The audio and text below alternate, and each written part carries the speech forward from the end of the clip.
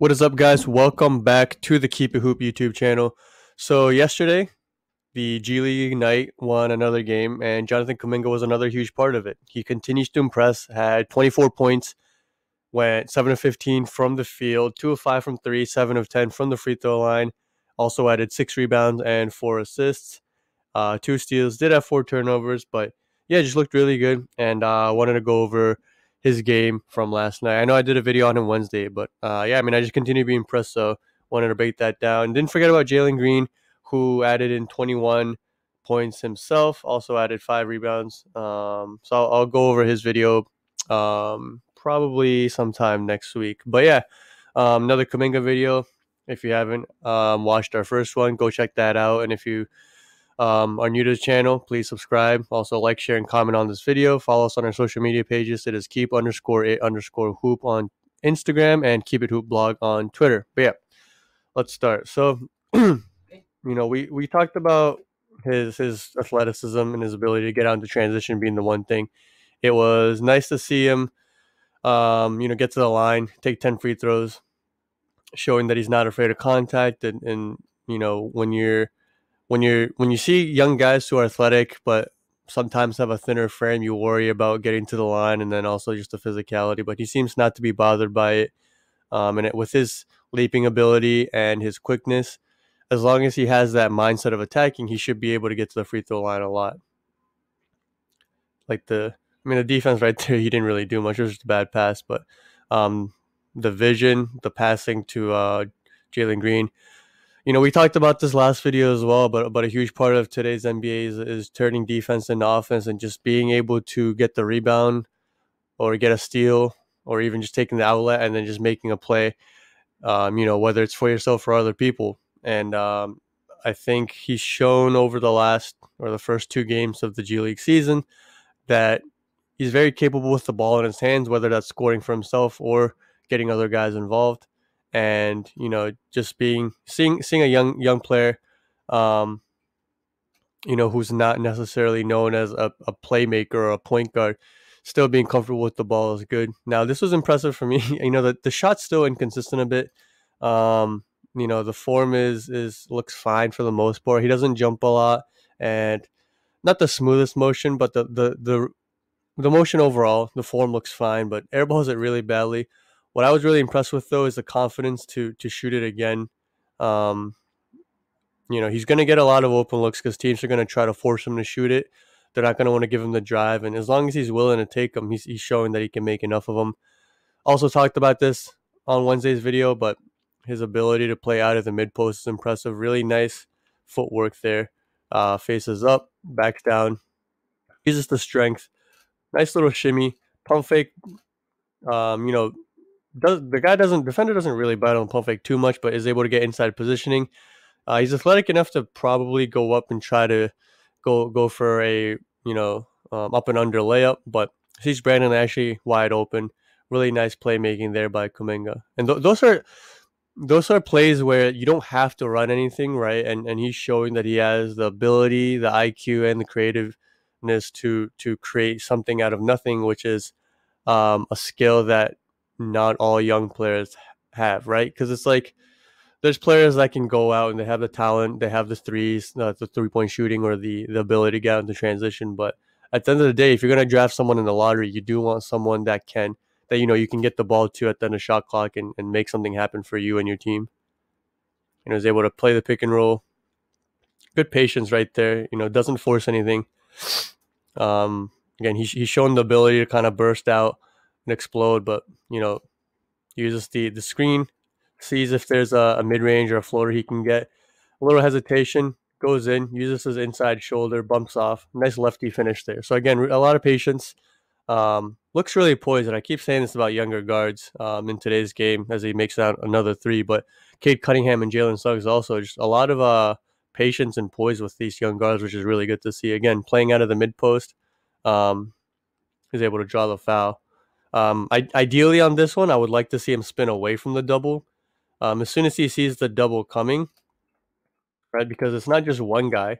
This guy's hedging or showing 2, right? So ideally he sees that, and I think he already had his mind made up that he wanted to go over his, or towards the left or towards the right, into the paint. But ideally, he sees that there's a wall of defenders here, and there's actually almost three guys who can contest a shot. Um, so ideally, he spins back out to the weak side, right here to the left side, which I think would have been a better move. But nonetheless, was able to draw the foul.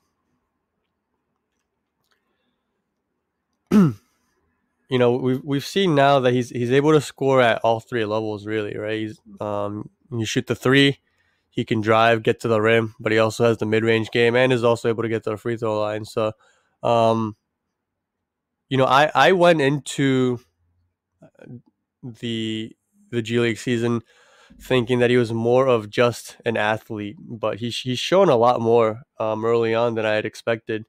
Again, the ability to play out the mid post for his age is really impressive, and the jump shot is a lot further along than I had initially been led to believe. So, um, very impressed. The athleticism, the slashing, and the defense were all things that kind of expected, but his shooting, both from the free throw line, the mid range, and the 3-point line, and again the patience and I guess the vision, the passing is above average. It can definitely get better, and that's something that with time I'm sure he'll develop. Obviously, playing with guys like Jarrett Jack, Bobby Brown, that definitely helps, and playing under Brian Shaw definitely can't hurt. And again, the mid post game is something that I'm really impressed with because a lot of guys don't learn that until later in their careers when their athleticism and everything starts to fade, and you start adding that to your game. But it is nice, and I remember, as I wrap this video up, a shorter video, but I remember when I read an article a while back talking about Kobe's influence on the league. And part of this is also MJ's influence. And I talked about MJ's fadeaway on an earlier video a couple weeks ago, but how he really changed the way people looked at the fadeaway. But just the ability of a lot of these younger guards to play out of the mid post and really, we've all done it, right? We've all been in a gym and shot a fadeaway and yelled Kobe. And that just, whether we work on it consciously or not, and some of us do and some of us don't, but it's that ability to just, even just doing that and envisioning and watching Kobe videos, you're still ingraining some of that, you know, into your head and muscle memory, and you were talking about the footwork and all that. So it is nice to see a lot of these guys kind of, be influenced by guys of like Kobe and MJ, and obviously there's guys that are influenced by Steph and LeBron, and there's that whole debate going on about the most influential players of all time. And I'll probably do a video or an article on that at some point because I do agree and disagree with some of it. But yeah, I just wanted to do a shorter video again, breaking down Kuminga's game and kind of just talking about again what I've been impressed with. There's still obviously things that he can work on. His dribbling a little bit. Sometimes he looks a little uncomfortable and his dribble is a little bit loose, whether it's on transition or in the half court offense. Again, that's something that'll come with work. His shooting consistency, that's just reps, but I like the willingness to take it, his confidence, and he's already shown that he's not a liability or a bad shooter. He's already made multiple threes, and again, the athleticism and driving was already there. But as he continues to get stronger and develop his dribbling and shooting, I'm really impressed. Like I had Jalen Green over Kuminga earlier. At this point, if we were to do a power ranking, I'd probably have Kuminga third.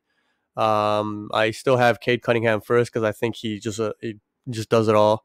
And I've done a video on him as well, so go check that out. And also on Evan Mobley, who I think is a second overall pick at this moment. And both of these guys are so ahead of their years and so versatile. And I think Kuminga slots right in at 3. And I personally like Jalen Suggs the most. I don't think he's the best player out of the bunch or has the highest, maybe the highest potential, but I really don't think so. He's really good though, and he's probably the guy I enjoy watching the most, and I do like Jalen Suggs a lot. I think I have him at 4th, and then you can, I think after that, because Jalen Green I know is a little bit, and again I'll try to keep this video short, and we'll have a longer video on the overall draft prospects of this summer, but Jalen Green is someone that I know a lot of people are high on, but there's also a lot of people who are skeptical about him.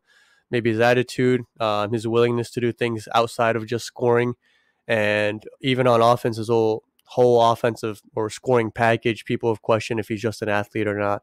I've compared him to kind of like a guy like Josh Jackson, Andrew Wiggins in terms of having the talent and being all right, but never being able to put it together. I don't want to judge him to that degree yet, and he's only played 2 games in the G League. He's young. I'm not going to put any kind of label or comparison on him in terms of disappointments. But yeah, we'll see. But yeah, I've been really impressed with Kuminga. I think he's a top 3 pick right now. Definitely lottery. Definitely top 5.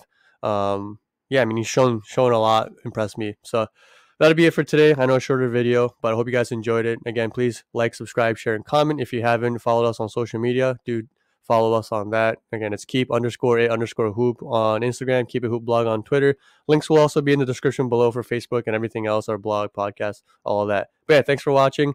We will take a day off tomorrow. We'll be back Monday with more content, so stay tuned for that. Thanks. Peace.